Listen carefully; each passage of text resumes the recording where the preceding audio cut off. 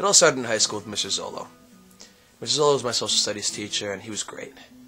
I wasn't sure what I wanted to do with my life back then, and he really inspired me. I had him for 3 years in a row. I had him for global studies, U.S. history, and sociology. He was a pretty new teacher, and he inspired me to become a teacher.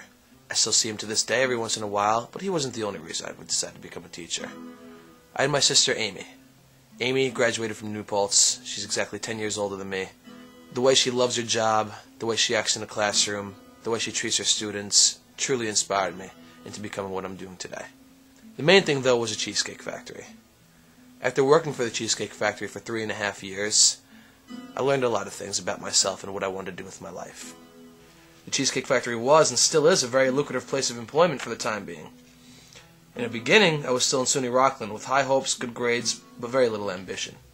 I was working very hard, and school seemed like a nagging obligation that was getting in the way of me making money at the Cheesecake Factory. 2.5 years passed at SUNY Rockland, and I still didn't have a set life plan. Work was seemingly becoming more profitable, and promotions from server to designated trainer almost immediately followed by expediter ensued. I finished my semester and didn't register for the next one. My parents were visibly devastated and did not approve of this decision. I blankly promised that I needed some time off to reassess what I wanted to do with my life, but I'll go back to school. Without school, work was great. I had more time to concentrate on memorizing endless corporate specifications, menu items, ingredients, and everything else which turned heads of corporate bosses, all at the age of 19. Then came the managerial offer.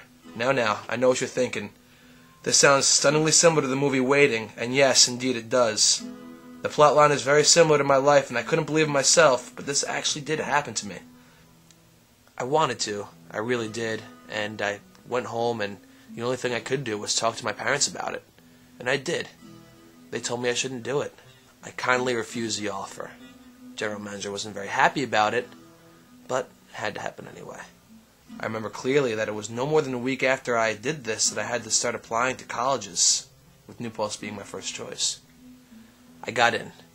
This semester has been full of revelations, as Fieldwork 1 was the first experience I've had in the classroom.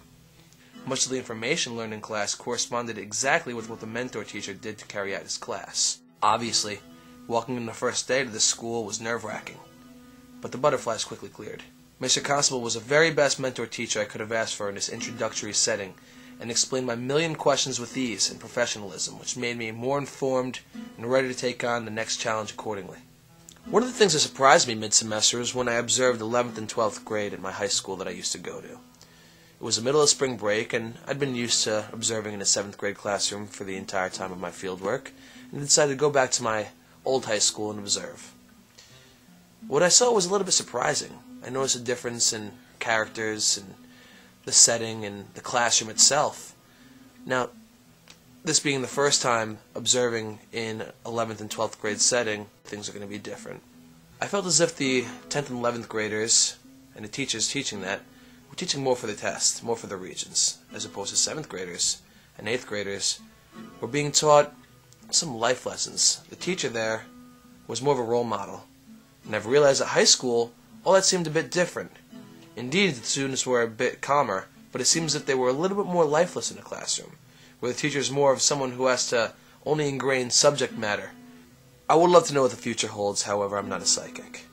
So far, my time here at New Paltz has been very successful, and at this point in time, my decision of being a teacher, or wanting to be a teacher, is etched in stone as far as I'm concerned.